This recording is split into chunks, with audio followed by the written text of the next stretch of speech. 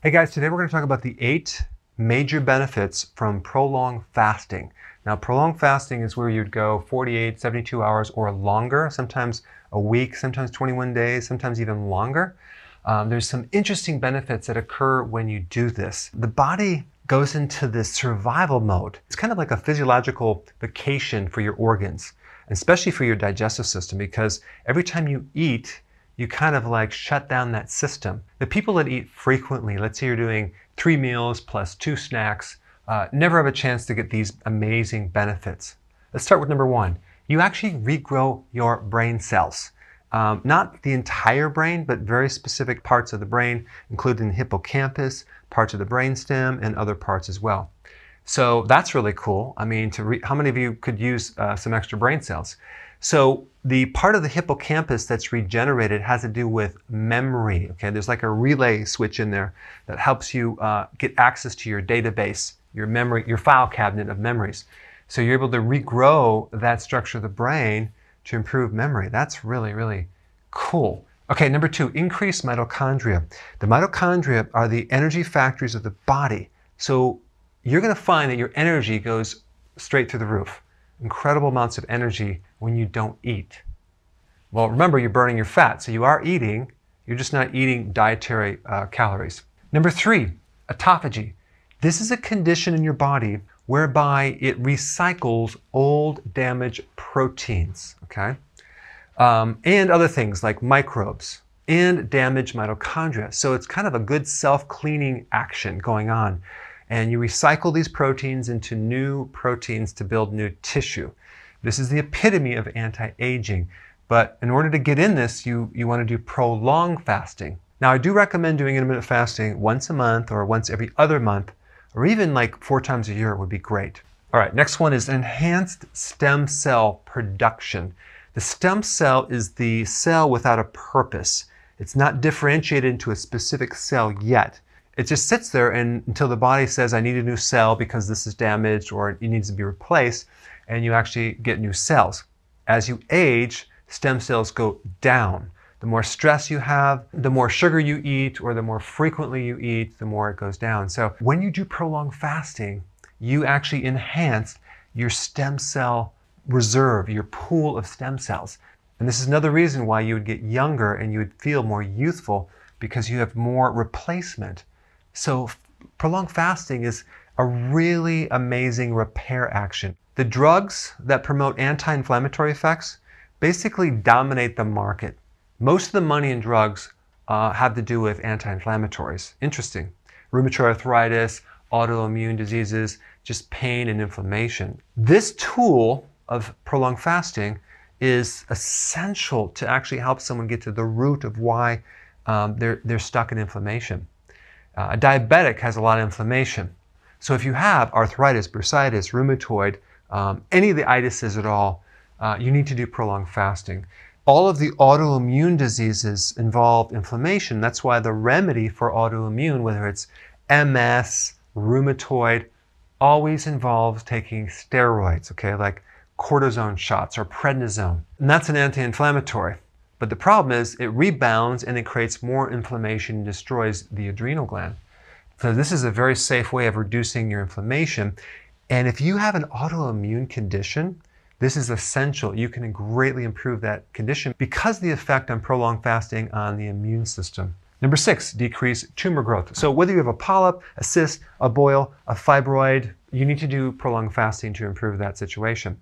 When you get into fasting, you run your body on ketones, and tumors cannot survive with ketones. Cancer lives on sugar, and when we do fasting, we deplete the sugar reserves, your glycogen reserves, and we're running on ketones, okay, and fatty acids.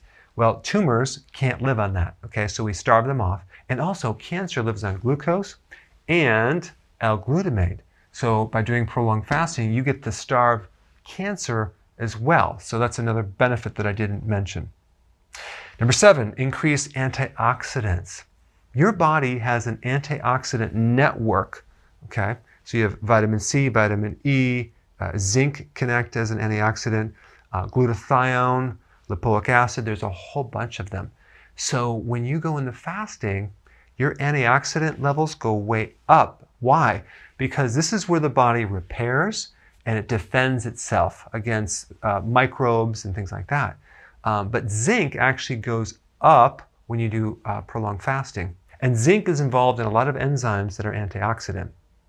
Uric acid also goes up. Now you might think that's a bad thing, but uric acid is one of the most powerful antioxidants in the body that your body uses when it's fasting.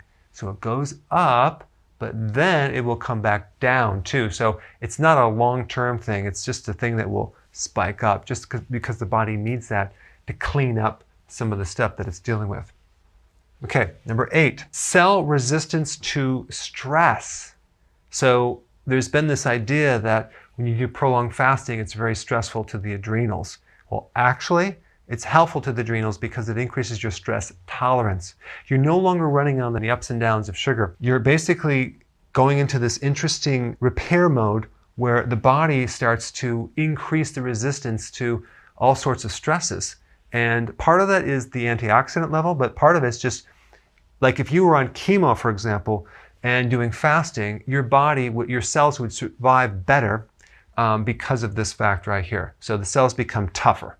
Okay, it's just kind of the survival mechanism that's established genetically because of years of adaptation in the past. Or when our bodies don't eat, it has to survive, so it goes into that certain mode. Now, how do you do prolonged fasting? I would recommend that you let your body tell you how long to fast, especially initially.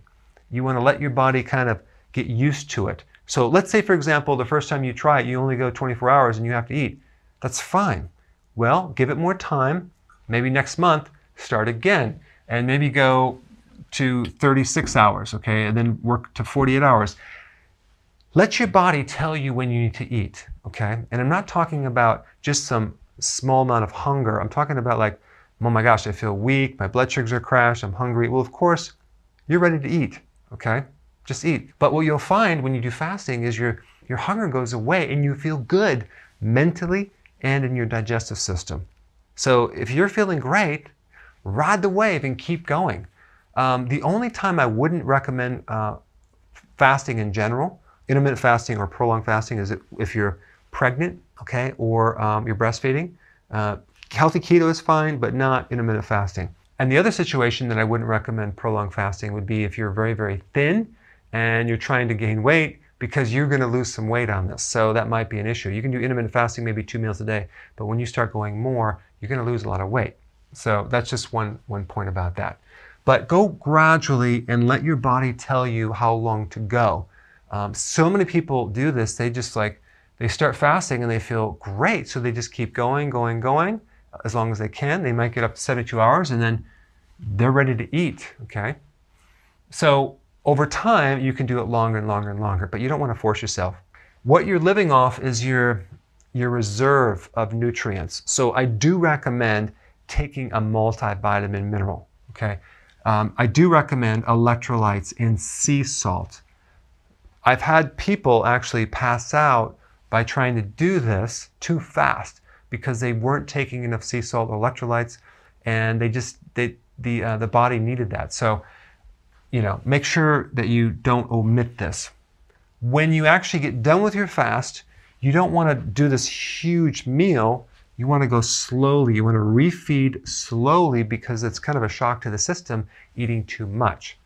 Okay, so just eat a little bit, wait a little bit, eat a little bit more, gradually ease into it. A really good thing to do when you're fasting is green tea. Naturally decaffeinated would be good. That will really help increase your antioxidant level. And another tea that's great for prolonged fasting would be Hoodia gardenia, and that will help suppress appetite, so it just makes it even easier.